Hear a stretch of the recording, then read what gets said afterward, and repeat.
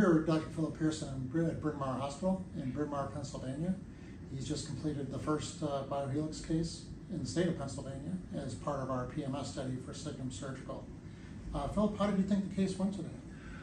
It was extraordinarily easy. Obviously, we've been thinking about this for a long time and preparing for a long time. I would say being organized and being prepared was very helpful, but the actual case itself took about less than 15 minutes and was easier and simpler, I think, than many of the standard fistulotomy cases I do. It was very easy.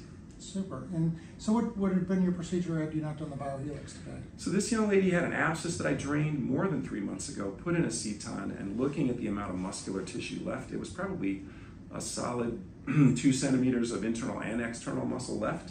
And in a young woman, this is anteriorly oriented. We were talking about the peritoneal body being at risk. I would have taken a slow 2 more operations to do what I usually do, which is a partial fistulotomy, sort of a staged fistulotomy, allow the scar tissue to come in. It would have been at least 2 more surgeries, and I would have told her point blank, I am going to divide a bunch of your muscle, but I think you'll heal and the scar tissue will help you not be incontinent. But still, it's hard to tell someone I'm dividing a whole bunch of your muscle, and I would have had to tell her that.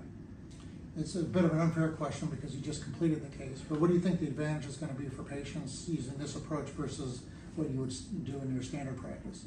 Well, the advantage for the patients are multiple. One is that, again, I don't have to divide their muscle, and most people are pretty attuned to that and pretty cognizant that anal musculature is really important in life. And so they would be very thrilled to learn that this new procedure does not divide any muscle whatsoever. So that's one great thing. The second great thing for patients is I'm very straightforward with them. When I see a very high fistula or very deep fistula or a very long fistula, I will say this is going to take 2, maybe 3, maybe 4 operations. And they kind of schlump and sigh, and I say, well, I don't want to hurt you and I don't want to cause incontinence. And then they perk up and they're like, okay, I'll take it. I'll take 3 or 4 if that makes me not incontinent.